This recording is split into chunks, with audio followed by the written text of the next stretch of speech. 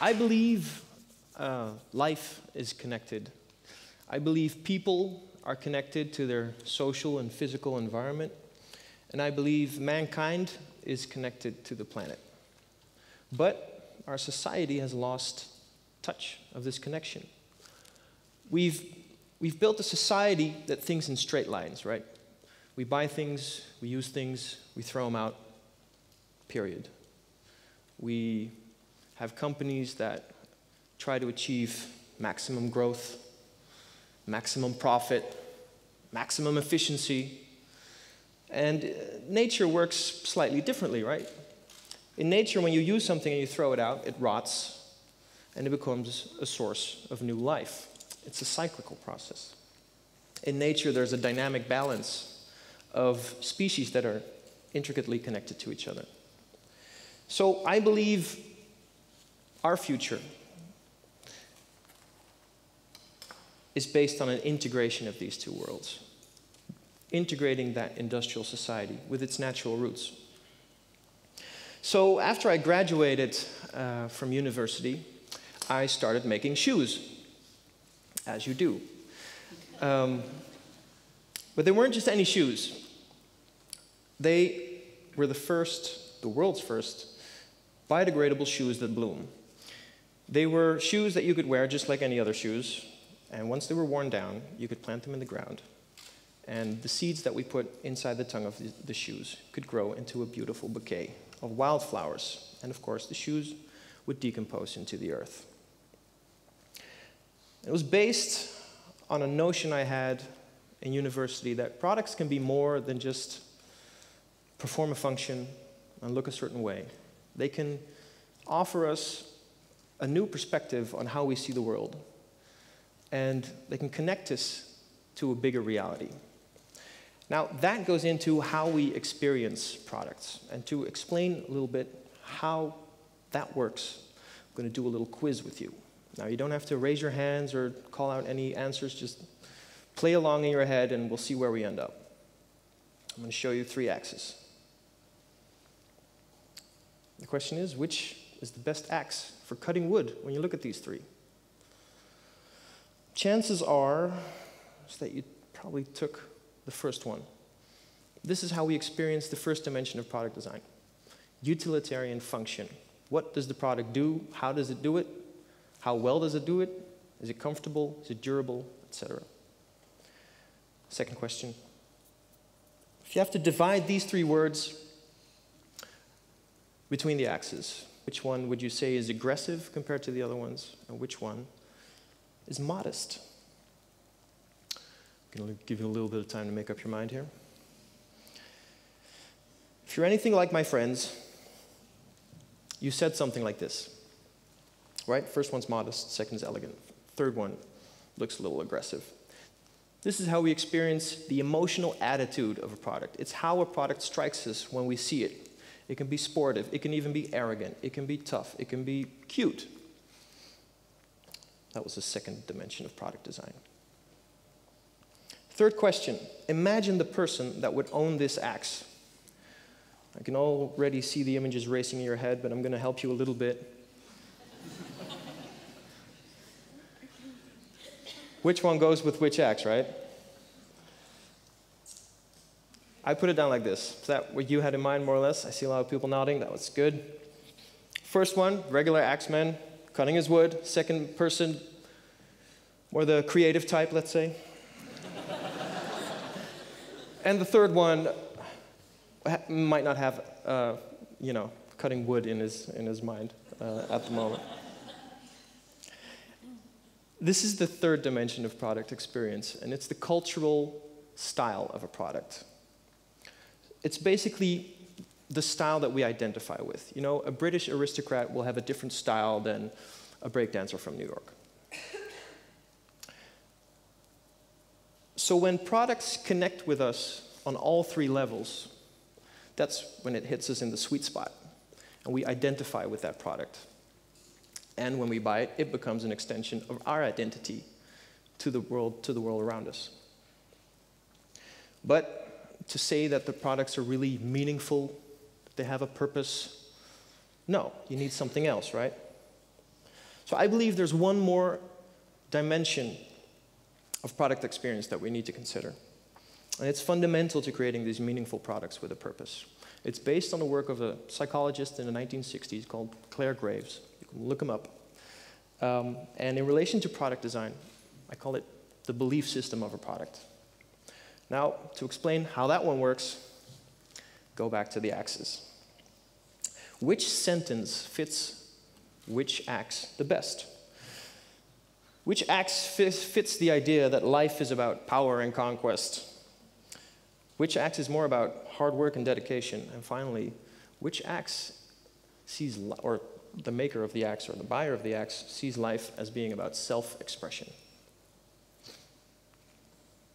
Making this easy on you.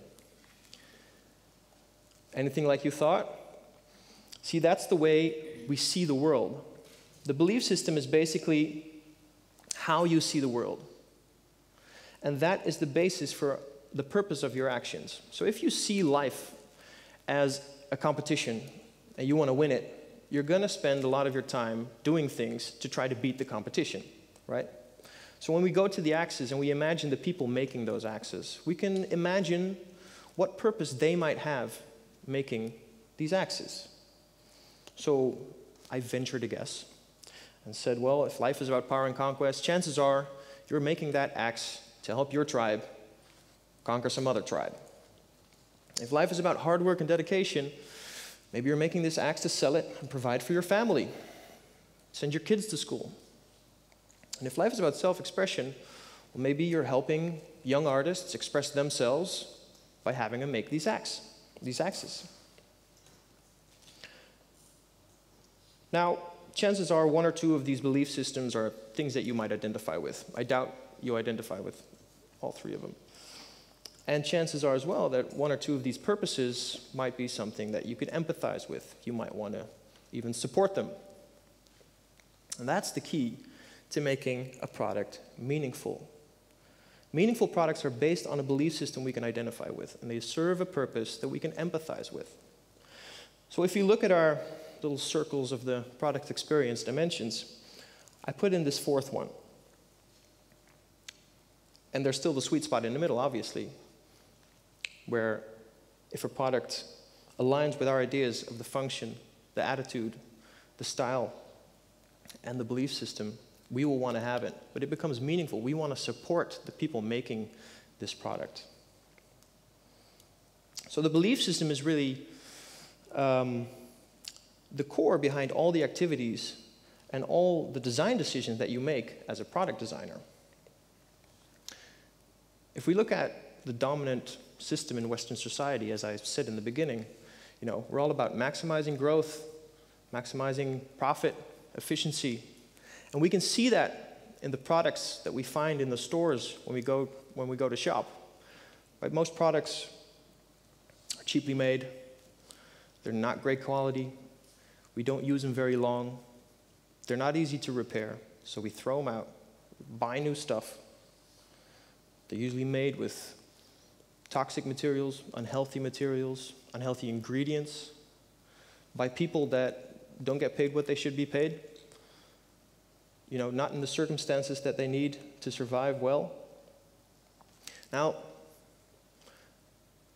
is that a system that we can identify with? Is that a purpose that we believe in? No.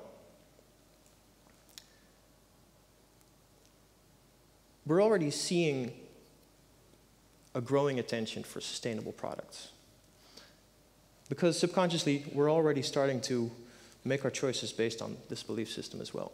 And I think by being aware, consciously, of how a belief system affects all the decisions that a company makes, it allows us to make these choices more consciously and show to these companies that it's worth their while to change their ways.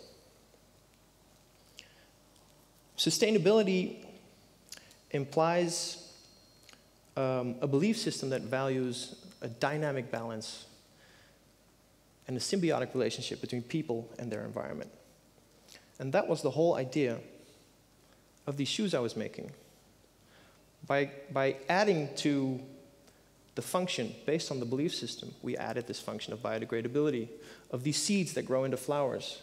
And this way we could connect people to their natural environment, make people part of the natural cycle of life. It added the bonus that natural materials turn out to be really nice for your feet. It's a great feeling. It affected the style and the attitude because we were working with these natural materials, putting them into a very linear geometric design, created a unique attitude for an urban creative lifestyle. But it affected our decisions in terms of supply chain and other things as well. You know, we chose to make them in Europe, keep the line short, be able to secure that people got paid what they needed to pay in right circumstances. We sourced all of our materials in Europe. And even the people making the shoes said, hey, we really like you guys because otherwise we make shoes with glues inside and we're inhaling these vapors the whole day. We go home stoned. And, you know, our shoes were made without glue. It's a much better experience for them. So it's our choice what products we buy. And by making that choice, we force companies to make this change.